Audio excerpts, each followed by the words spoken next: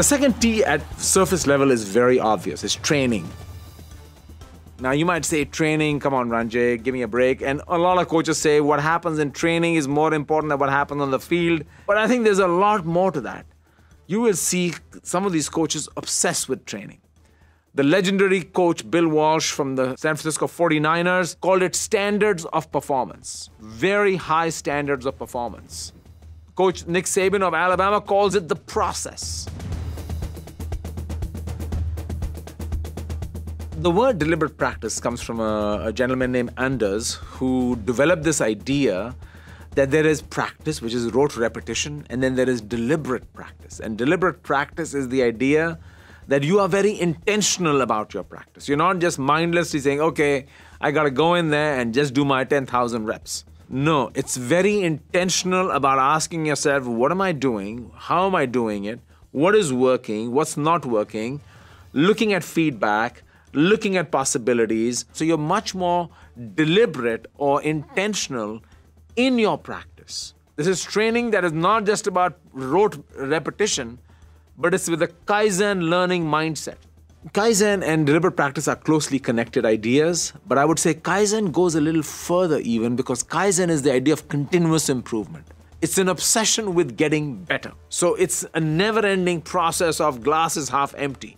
In the case of Nick Saban, they win a tournament and he comes in and says, get ready for practice. There's something in psychology called the post-pellet pause. If you give mice a task to do and they do the task, you give them a pellet, and as a reward, they take it easy for a while. Then they come back and want to do it again. For a lot of great coaches, there's no post-pellet pause. You win a game, that's okay. What did you do? What could you have done better? You lose a game, what could you have done better? A mindset of continuous improvement. Individualized attention becomes very important. Going back to Bill Walsh, how he coached two quarterbacks, Joe Montana and Steve Young. Very different. Joe Montana was very structured and he needed to loosen up and allow himself to use his instincts more. Steve Young was very instinctive, needed to be reined in and said, you need to bring in some structure into your game. So there's a lot of deliberate practice, setting high expectations.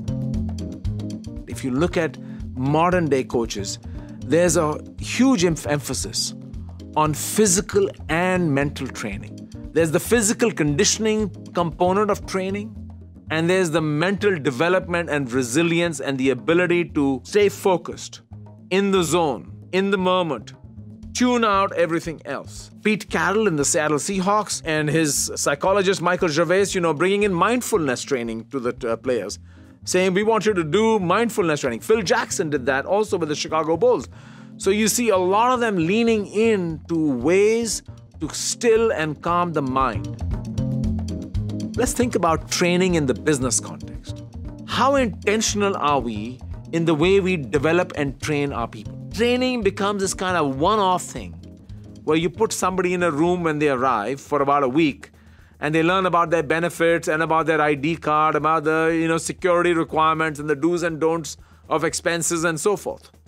To what degree are we helping them train to do their job?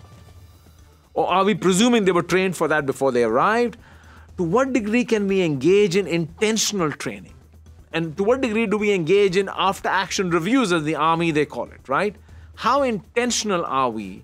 My own sense is that, sometimes in some organizations, training becomes a checkbox, as opposed to really drilling into saying, how do I help develop this person for the job they will do next? If I'm promoting you, how am I helping you get ready for the job you're about to do?